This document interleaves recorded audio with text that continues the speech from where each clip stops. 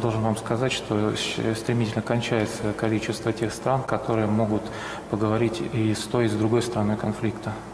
Lassan Magyarország az egyetlen olyan ország Európában, aki mindenkivel tud beszélni. Скоро Венгрия станет единственной, видимо, страной в Европе, которая сможет говорить со всеми.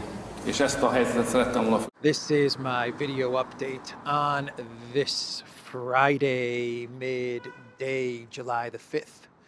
Let's talk about some news. And let's start things off with the elections in the UK. Sunak conceded defeat, and from what I understand, this guy is a YouTuber, and he was holding a big, L right behind Sunak as he conceded defeat. The Tories got clobbered. They got absolutely clobbered. Sunak, though, is going to keep his seat, so he may not be moving to the USA just yet, much to Sunak's dismay. But Keir Starmer, yeah, that is going to be the new prime minister. Keir Starmer. And boy, is that guy boring. He is boring. I listened to his victory speech. I was like, falling asleep, man. That guy is boring, but that's what makes him dangerous, is the fact that he is so boring. He's a boring globalist. And his goal, his job number one for the UK is to re-enter the European Union, to undo Brexit. That is Starmer's globalist task. Farage won his region, district. He's going to be entering Parliament, I believe, for the first time in 8 tries. Galloway, I think Galloway lost his seat, if I'm not mistaken. But yeah, it was Labour with over 400 seats. And the Tories came in second. Actually have the results bookmarked here. 410 for Labour. I think 131 for the Conservatives. 61 for the Lib Dems, the Liberal Dems. Reform got 13. Reform got 13, and the SNP got 10. Now, I was reading an article this morning which claimed that Reform got something like 1 million more votes than the Lib Dems, but they end up with 13 seats and Lib Dems 61. How does this work? I don't know. I'm going to have to ask Alexander when we do a video update on the UK elections. I don't understand how Reform could be the second party, according to polling, could be the second party in the UK. At a minimum, the third largest party in the UK, but they end up with less seats than the Liberal Dems. I don't get it. I don't understand it. But anyway, Prime Minister Keir Starmer. Oh boy, buckle up, UK. It's going to be a rough ride with this guy as Prime Minister. Not that it was easy under Sunak. But look, Sunak, Elensky cursed. We've got to look at the bright side of things. Sunak is the latest Elensky curse victim, and that's a big one. That is a big Elensky curse right there. Should have never hugged Elensky, Rishi. But you couldn't resist, could you? That Elensky number 5, irresistible. So let's talk about the United States and the coup, for lack of a better word. I don't have another word to describe it, but the the coup that is taking place to get Biden to step aside. The media, they are going after Joe. They are really going after Biden in a big, big way, as are the donors. I was reading a Financial Times article which said that the donors prefer Gretchen Whitmer. They'll also be fine with Gavin Newsom and Kamala Harris. They're okay with Kamala Harris, though. She was third on the list. Top of the list for the donors, according to the Financial Times, is Gretchen Whitmer. Second place, Gavin Newsom. The donors, they want Biden gone. They absolutely want him out. CNBC says Disney heiress, wealthy Democratic donors say they won't finance the party until Joe Biden drops out. The Washington Post is reporting that Biden faces a grim ultimatum. Fellow Democrats are reportedly pressing the U.S. president to either prove his fitness for office or step aside. Top donor says Biden has 5 days to prove himself. Prove your fitness or step aside. That's right, Joe. The donors are telling you drop and give me 20 or step aside, you dog-faced pony soldier. I remember when Biden challenged someone to a push-up contest, someone that was at one of his campaign events. Remember that? When Biden said something along the lines of, I can do more push-ups than you. Let's go right now. Let's do some push-ups. You know what it reminds me of? If there are any Seinfeld watchers or Seinfeld fans, remember the episodes that Seinfeld would have with the Mendelbaums? I think that was their name. Lloyd Bridges. They played this family called the Mendelbaums, and they would challenge everyone to contests of strength. And the Mendelbaums were old. They were older guys, older characters in Seinfeld. And everything came down to a contest of strength. That's what Biden kind of reminds me of, the Mendelbaums. Drop and give me 20. I will prove that I'm stronger than you. Anyway, the donors want Biden to prove his fitness. I don't know how he's going to do that, but we will see. I think he's going to give an interview, if I'm not mistaken, to Stephanopoulos. I believe Stephanopoulos is what, ABC News? And he's going to give an interview with Stephanopoulos, I believe, today, but the interview is going to air on Saturday. They're going to edit it, and it's going to air on Saturday. But Ron Klain, he is saying, we are the Democratic Party. These people don't get to decide to oust a pro-labor, pro-people president. And he's responding to this article. Major Democratic donors devise plans to pressure Biden to step aside. President Biden appears intent on remaining on the ballot, while wealthy donors are discussing plans to put their money elsewhere. The New York Times is reporting that Biden wants more sleep and less work. The U.S. president reportedly made the admission during a meeting with Democratic governors aimed at bolstering support for his campaign. CNN is reporting the same. Biden told governors that he wants more sleep. I think CNN said after 8 p.m., Biden told governors that he's out. He's going sleepy poo, sleepy bye-bye after 8 o'clock, something like that. I forgot the title from CNN.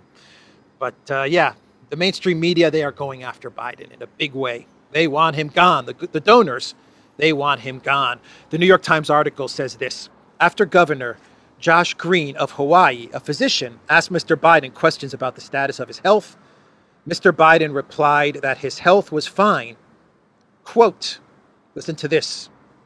Quote, it's just my brain, he added, according to 3 people familiar with what took place, a remark that some in the room took as a joke, but at least one governor did not and was puzzled by it.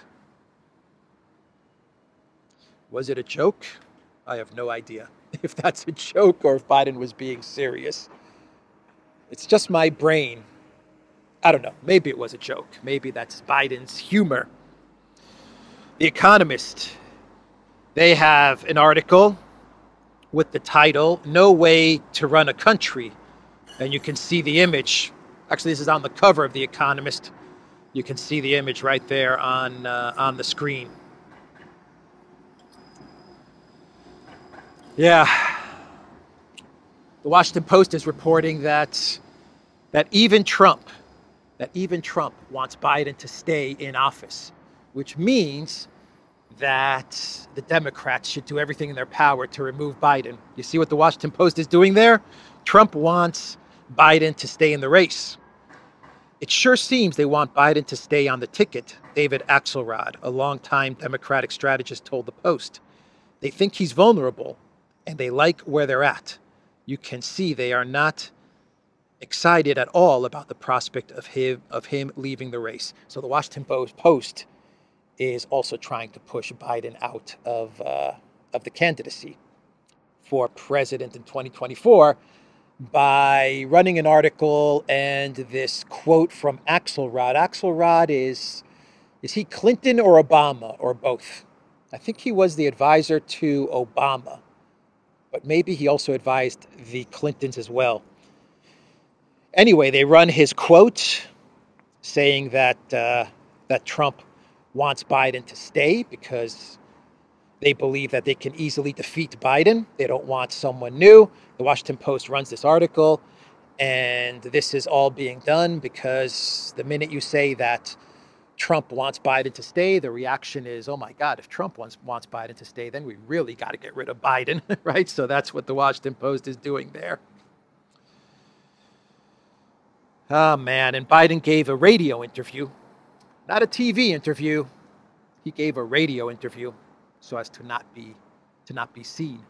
But in this should be my clown world, by the way. In this radio interview, Biden said that he is proud to be the first black woman to serve with a black president. That is what Biden said in this radio interview. He means Kamala Harris is what he was trying to get at least that's what I think he was trying to say. But in classic Biden style, he messed it up. He messed it up. He met Kamala, but Biden got confused. Maybe this radio interview was before 10 o'clock or after 4 p.m. and that's why Biden could not get the script, the lines outright. He couldn't read them outright. So Biden's also affecting my brain, you see. Oh man, it's contagious, the Biden effect. It's affecting me as well.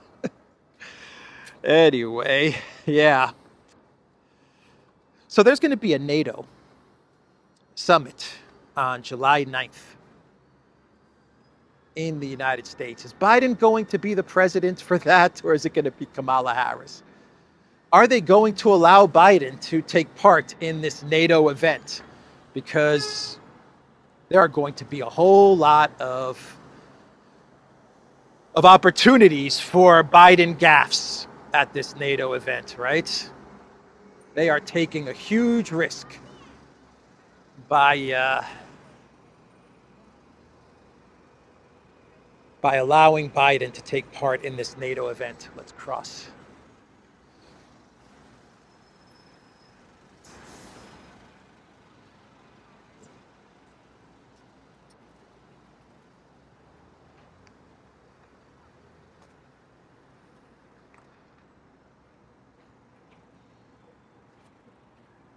I have no idea where I am.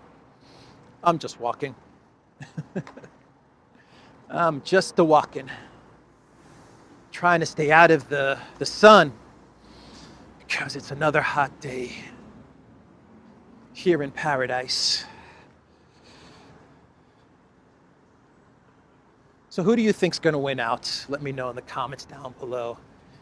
Is the Biden team, led by Jill and Hunter, are they going to manage to keep Biden in the race, or will the donors win out? You know my position on this. It's all about the money.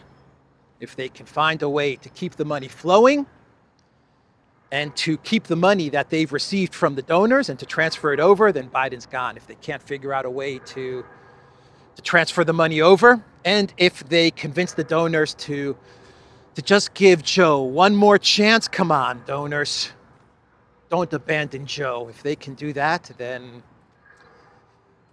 they'll stick with Joe. That's my take on this. It's all about the money. Even though Ron Klain says it's not about the donors don't decide who the candidate's going to be. No, the donors decide. The donors are going to decide who it's going to be, plain and simple.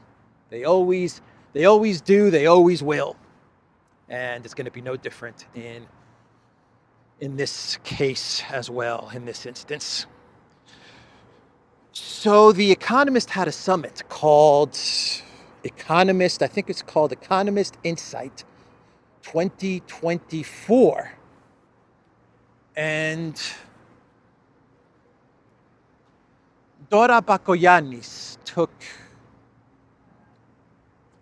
part in this Economist event. Now, if you don't know who Dora Bakoyannis is, everyone from Greece knows, Greece and Cyprus knows who Dora is. She is the sister of the current Prime Minister of Greece, Mitsotakis. Her father was the Prime Minister of Greece as well. She was the foreign minister at one point in time. She was the Minister of Culture as well.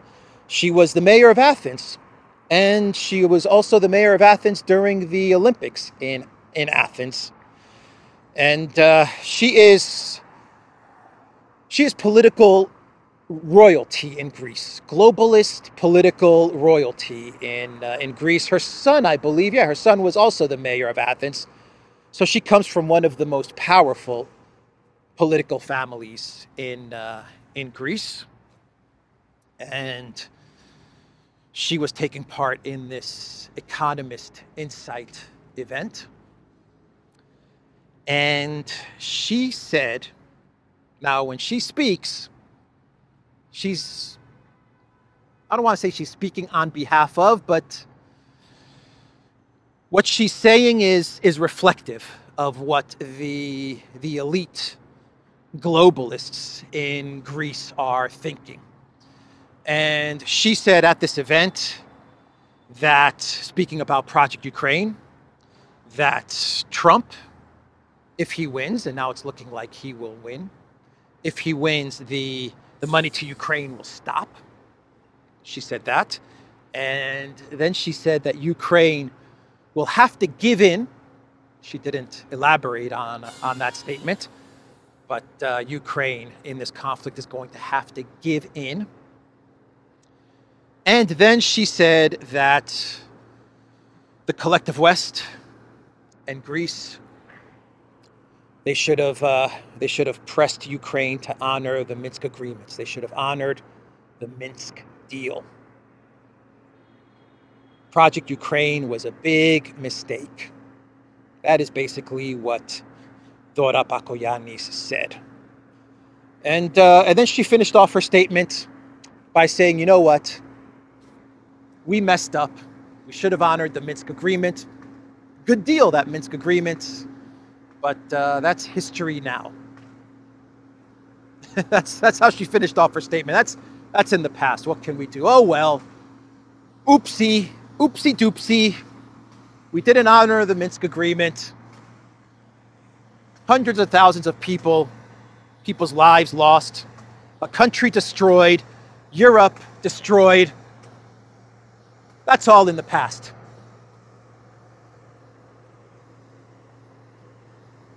So let me play you a bit of what Dora Bakoyannis said at this Economist event. Probably the war in Ukraine is not the first priority for Trump. So I don't believe that the money will be flowing towards Ukraine, which means practically that Ukraine has to give in one way or another. If it is politically covered or not, I don't understand. I agree with President Gül that we should have never been there if we would take much more seriously the Minsk agreement and work on the Minsk agreement, but that's history. Yeah. Interesting admission from the globalist Greek political class. Let's talk about Putin's statements in Kazakhstan, in Astana. He was speaking to the media, and the Russian president, he said that there can be no ceasefire in Ukraine unless Ukraine makes permanent concessions, takes permanent steps to ensure that they're going to honor whatever negotiations and deals are going to be talked about or have been talked about. No temporary moves, no temporary concessions. Ukraine has to show that they're taking permanent steps towards peace. I imagine what Putin is talking about when he says this is that Ukraine is going to have to pull all of their military back out of Zaporozhye, out of Kherson, out of Donbass, and that could be the beginnings of what could be negotiations and some sort of a ceasefire, but it has to be permanent in nature. Putin said that. He also said that he finds Trump's statements about finding peace in Ukraine, he finds this as positive. He takes these statements from Trump seriously. He did say that there are no real details as to what Trump's plan is. We don't really know what Trump has in mind, Putin said, but he sees this as a positive, and he does not brush off Trump's statements when he says that he would like to end the conflict in 24 hours. Now, Putin takes Trump's statements seriously. Elensky, he starts demanding things from Trump. You see the difference? The difference between a leader, a diplomat, a statesman, and a comedian clown that plays the piano with his pee-pee. I mean, you understand the difference. Elensky right away starts demanding things from Trump. Show me your plan. How are you going to do this? We don't take this seriously. Lashing out at Trump. And Putin, who's relaxed and calm and says, look, this is a good, positive step in the right direction. We're waiting for more details, but yeah, we take the statements from Trump very seriously because he is the front runner for the President of the United States. And we should take his statements seriously. And it's good that he's saying that he wants peace. Big difference between Putin and Elensky. And finally, Putin also said that a good start to negotiations, or a possible start to negotiations or a ceasefire in Ukraine, is the Istanbul Agreement. Istanbul Plus. That could be a foundation to start negotiations. The document is there. It was initialed. Boris Johnson flew into Kiev and he scuttled the whole thing, but there is a foundation to base negotiations on. So he did say that as well. Here's a direct quote from Putin with regards to Trump. He said he takes his statements quite seriously. And then he said, quote, "Of course, I am not familiar with his possible suggestions on how he is going to do this. And this, of course, is the key question. But I have no doubt that he says it sincerely and we support it." Yeah, that's diplomacy. That's how you negotiate. This is how you start to negotiate. Oh, man. I do hope that the adults can really start to negotiate, that we get some adults in the right positions of power so that we can start to get real negotiations and get to a peace.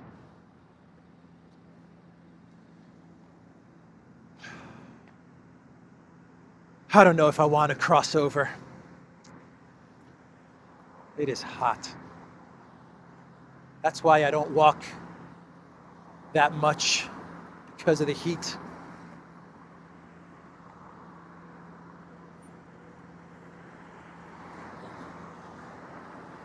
All right, let's walk that way.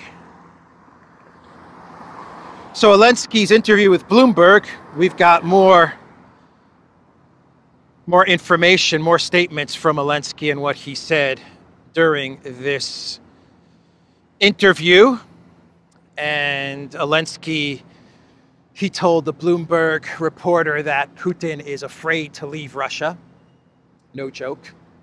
That is what Elensky said. Elensky leaves Ukraine because he's afraid to stay in Kiev, right? He wants to be out of Kiev as much as possible because Elensky is frightened of the Banderites. So he tries to leave Kiev whenever he gets the chance. He's out of Kiev. He tells Bloomberg that Putin is afraid to leave Russia. Well, at the very moment that this interview is taking place, Putin is in Kazakhstan at the SCO summit, meeting with Xi Jinping. And last week, Putin was in North Korea. Then he went to Vietnam. He was also in China as well. But he's afraid to leave. He is afraid to leave. Okay, I'm going to have to go up this way. There's all kinds of construction taking place there. Scrap that plan. Let's walk this way. We're going in circles. We are going in circles. So anyway, Putin is afraid to leave Russia, according to Elensky. Projection, but not projecting in a way that he's saying that he's afraid to leave Ukraine. Elensky's projecting in a way by saying that he wants to leave Kiev. Putin wants to stay in Russia, but Putin's afraid to leave Russia. But Elensky is basically saying, you know, I can't wait to get out of Kiev because I'm terrified staying here. That's pretty much what's going on here. I don't know if you can call it projection, but you know what I'm saying. You guys know what I'm saying. He also said that Russia is zero without Ukraine and Belarus. He said it's zero. It's a zero country if it doesn't have Ukraine and Belarus. Has he seen a map of Russia? Has Elensky seen how big it is?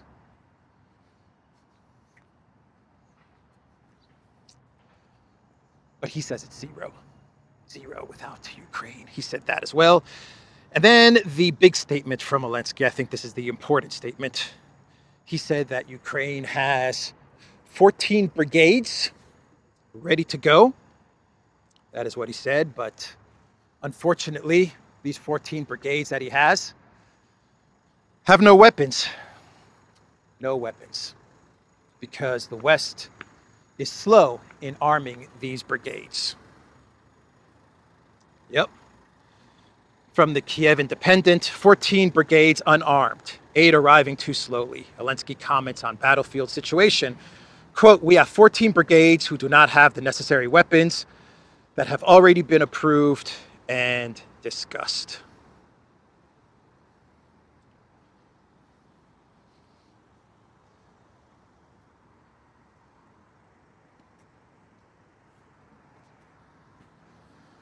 Yeah, 14 brigades. And that's why they can't go on the offensive, according to Elensky. We need more money and more weapons. It's never going to end. It's never going to end, everybody. Elensky's never going to stop asking for more money and more weapons. Just 2 months ago, you got $61 billion from Congress. 2 weeks later, the European Union promised $50 billion. In February, the EU also allocated another $50 billion. That's $161 billion in 6 months. Not even 6 months, 5 months. And now Elensky is saying, well, we have 14 brigades, but we just need more money and more weapons. If we just had the money and the weapons, well, those brigades would be ready to launch an offensive. It's never going to end. He's never going to stop asking.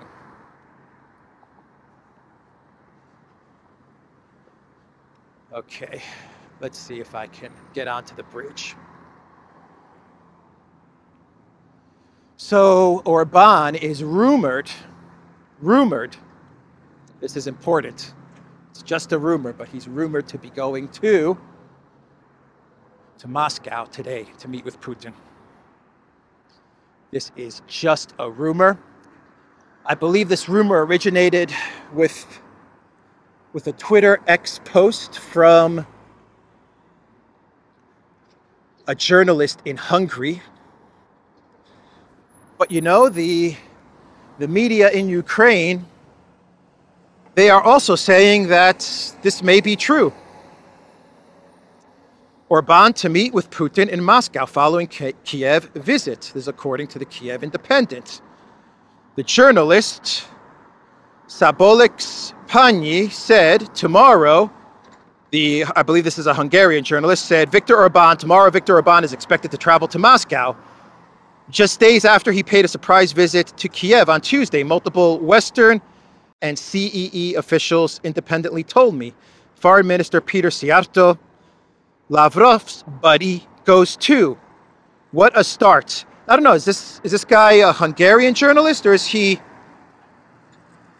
from somewhere else? I don't know, but I think this is where the talk about Orban, the rumor about Orban originated, is from this tweet. But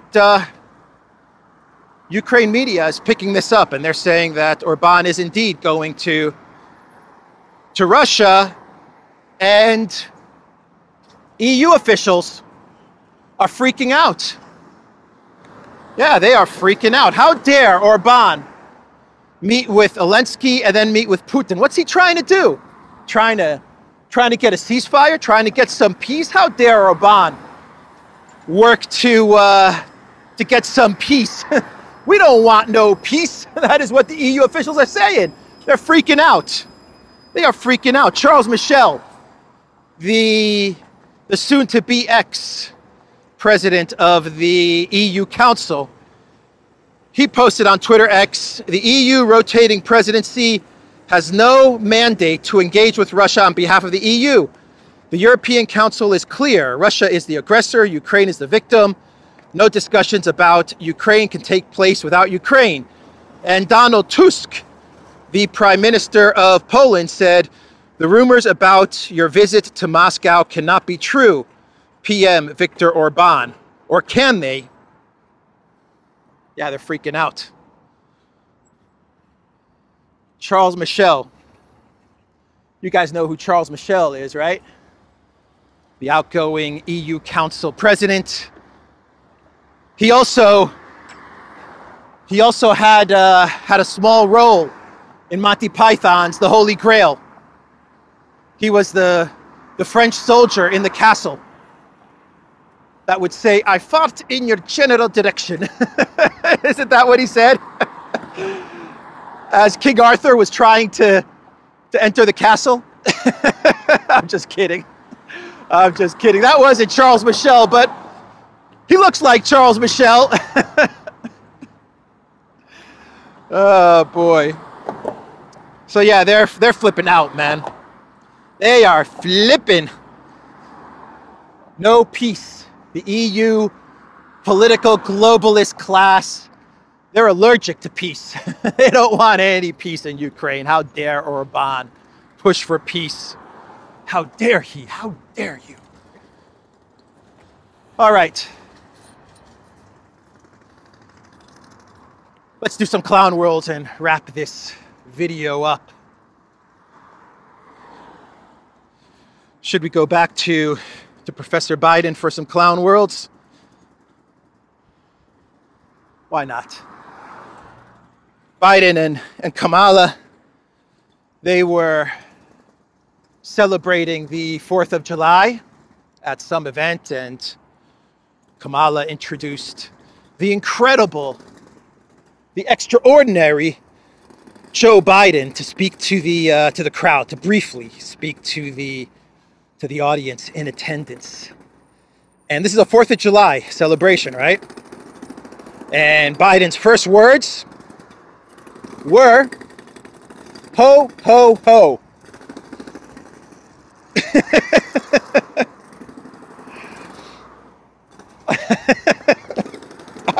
I don't get it, man. Christmas, 4th of July? I don't know. I don't know, maybe. Maybe it's like a Christmas special 4th of July event.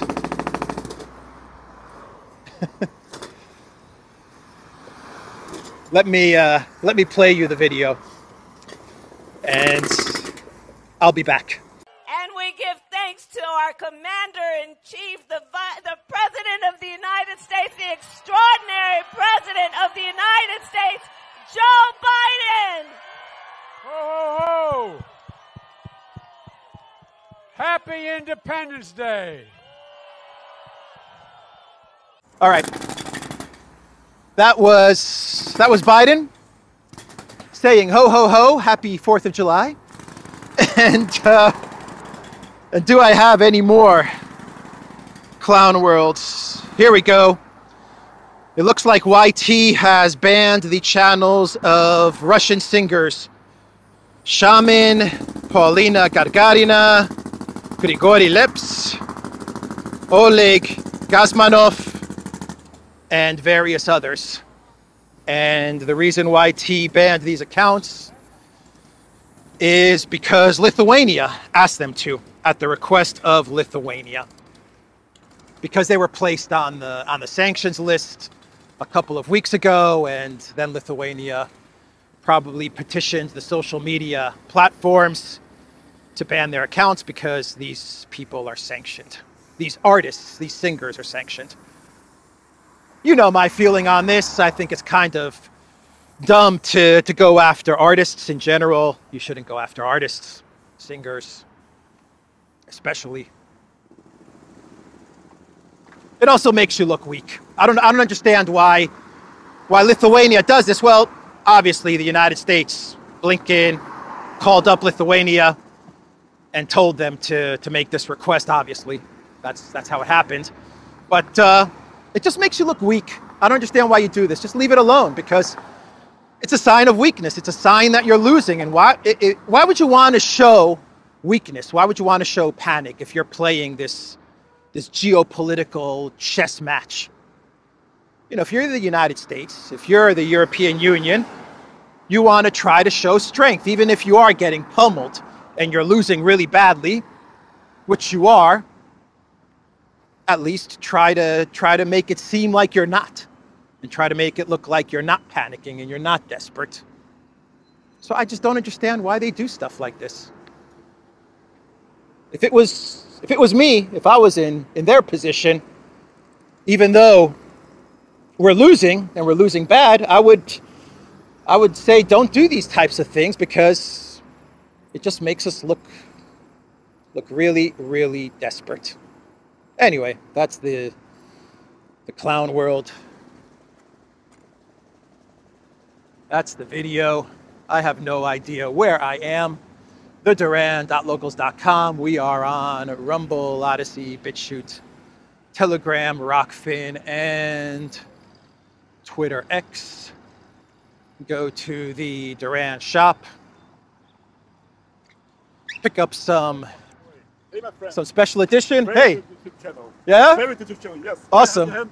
Yeah, of course, man. much. Thank Nice you. to meet you, my friend. Thank you. Thank you very much. Take care. You don't mind if your voice is on the video? But you can show my face. Okay, man. Take care. Bye-bye. So what else? Yeah, pick up some merch at the Duran shop. Take care, everybody.